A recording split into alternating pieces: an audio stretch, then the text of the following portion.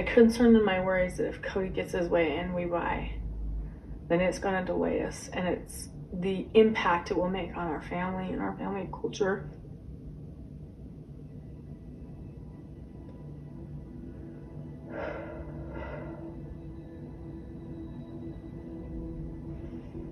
It will be irreparable.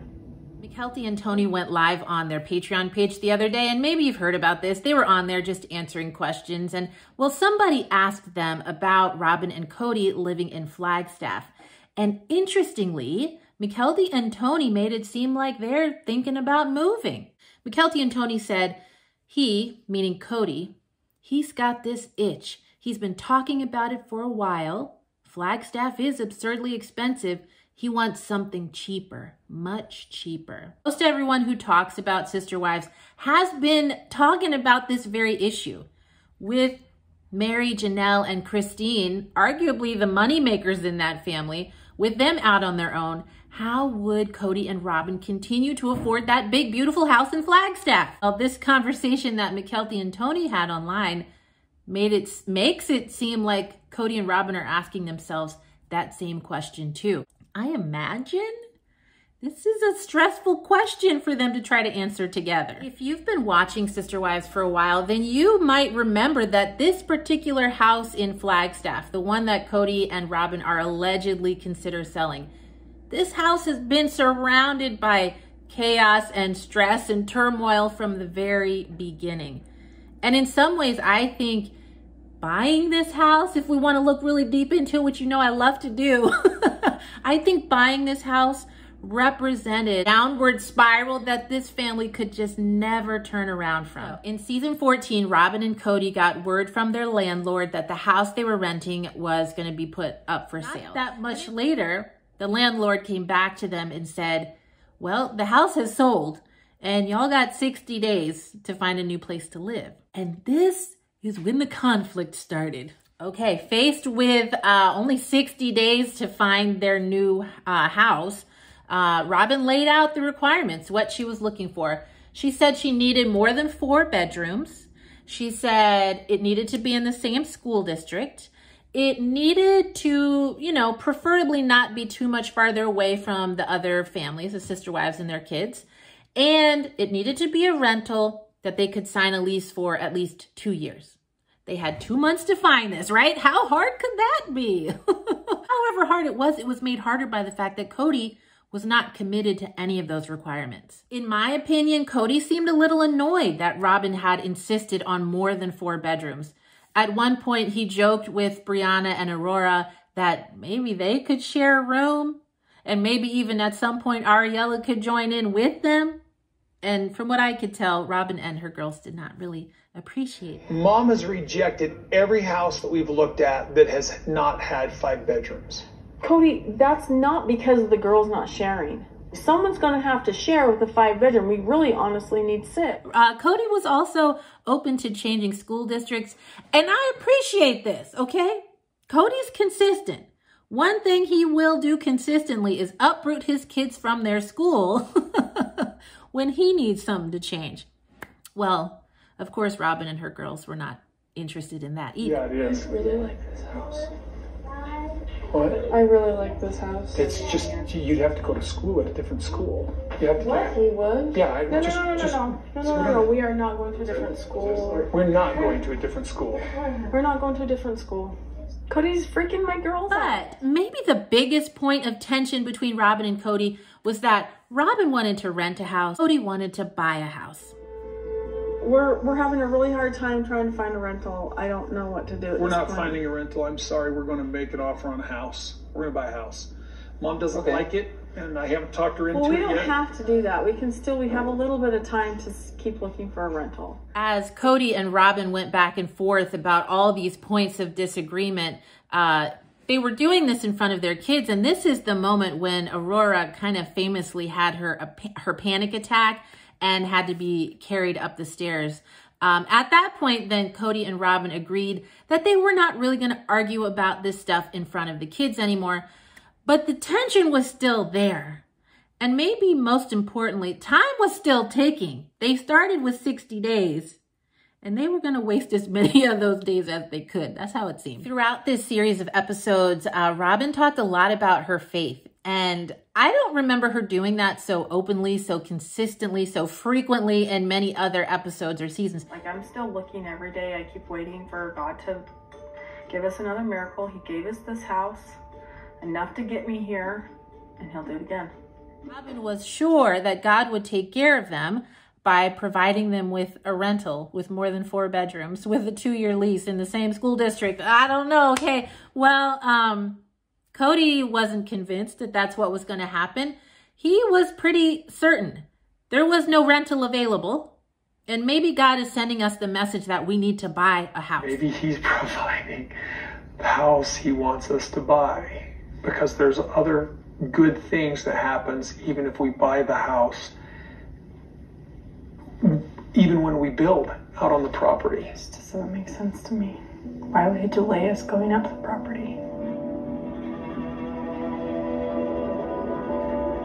The best thing you can do when you have to find a new house with very tight requirements, very specific requirements on a really short timeline, is take a trip out of town.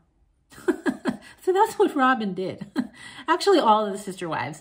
The 4 of them traveled to Chicago to see Mary's child, Leon, and Leon's partner, Audrey. And actually, it's fun. I like Chicago. They seemed to have a fun time there. Interestingly, Robyn kind of started talking about the stress that she was having with Kody and trying to find this new place to live. This has been such a treat, not just to get to come to Chicago and to see the girls and everything, but to see them so happy. Yeah, I'm sorry that I've been such a...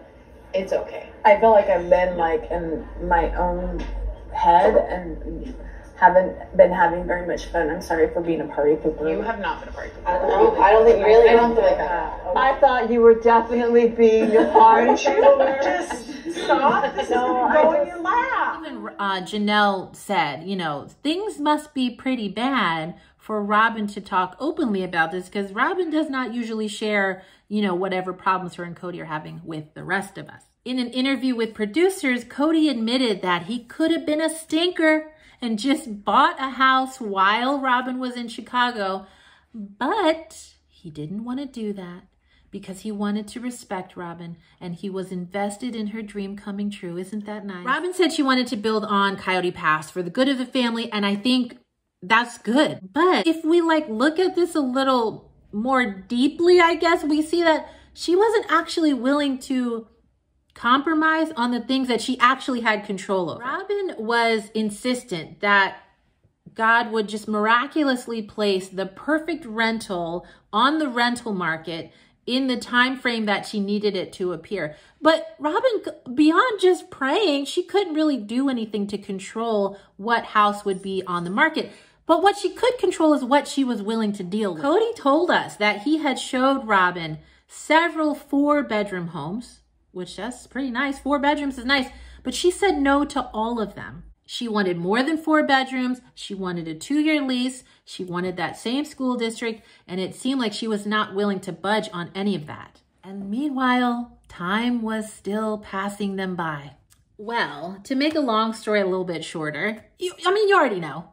Kody is Robyn's best customer. So eventually she relented. And she said, okay. And if we do have to, I know we've got to offer because we need enough time. If we don't have, if this is our only option is to buy, but could we make the earnest money not very much so that if they had less than 30 days at this point. Okay, let's put an offer on this house. But first, can we ask the seller if we can rent the house? And if we can't rent it, then can we commit to the least amount of earnest money so that if a rental home just amazingly shows up on the market within the next week, we can walk away from buying this house without losing too much money? Kody agreed to that. And that's what they did. When they moved into the house, it seemed to be done with some mixed emotion. I've never done this, but I imagine really when people move into like a 5-bedroom, 4-bathroom home. Breathtaking views of mountains and forests. Aren't they happy? To me, when they walked in, they all looked, most of them looked a little unsure of how they should be reacting to this purchase.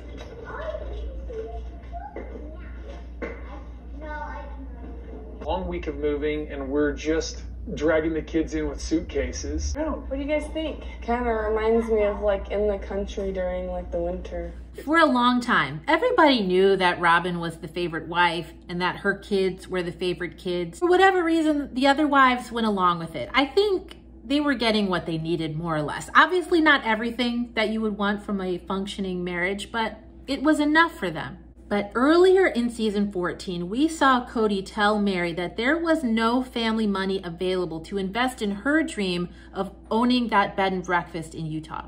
Then in season 16, we saw Kody tell Christine that there was no way her dream of moving back to Utah was going to happen. And in season 17, we saw Kody tell Janelle that there was no way her dream of building on Coyote Pass as quickly as she wanted to was going to happen. But at that point, they all knew that Robyn's dream, living in Flagstaff, 5-bedroom home, ideal school district, there was money for that. It was their money, but it was for her. Yes, of course, her dream included renting, but the fact that she was not willing to be flexible in any of her other requirements makes me skeptical that renting was really the priority. And it was really those other things that mattered to her.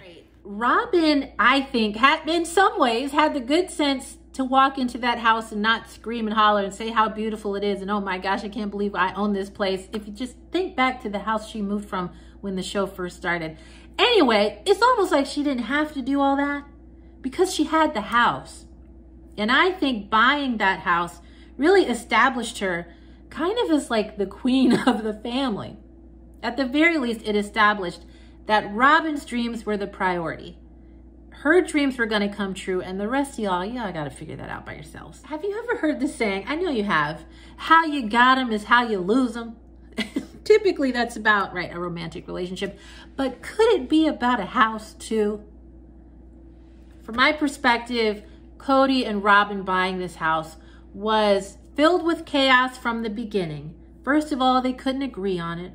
Robyn went along with it, even though she knew it was wrong. And it represented the fact that Robyn's experience was the most important one. And the rest of y'all, Meri, Janelle, Christine, you all are on your own. Please take care of yourselves because Kody will not be here for you. And it just seems like a full circle moment. The rest of them said, okay, you want us to take care of ourselves? Well, we're going to do it. Gosh darn it, we're going to do it. And they went and left. They took their money with them. And now Robyn and Kody, you're in a position to not, allegedly, okay, you're allegedly in a position where you can't keep that house. It does seem kind of like the universe sending a message. How you get them is how you lose them. You took advantage of those ladies, allegedly. You took advantage of those ladies and their income and their investment in the family working together, and it all fell apart. So, I don't know. We'll see, I guess. Will this show up in season 18? Will they be looking for a new house, a more modest house? Honestly, at this point in their lives, Robyn and Kody have 5 kids, right? 3 of them are over 18. They don't need 5 bedrooms anymore. Let me know what you think, all right? In the meantime, let me know, did the buying this house represent a turning point that was just like, that was the deal breaker? That was the straw on the camel's back? Kody had for years taken care of and prioritized Robyn over everyone else. But I mean, buying a almost $1 million home, that sends a very clear message, doesn't it? Anyway, yes, let me know what you think. And I'll either see you in the comments or I'll see you in the next video because there's like always so much to talk about when it comes to this Brown family. And I also want to talk about 1,000 Pound Sisters and 1,000 Pound Best Friends. I know not as many people watch that show or those shows, but they're good. We gotta talk about them. And 90 Day Fiancé the other way. There's so much going on. Oh my gosh. We have a lot to talk about. Anyway, thanks for being here and we will talk soon. All right, take care. Bye.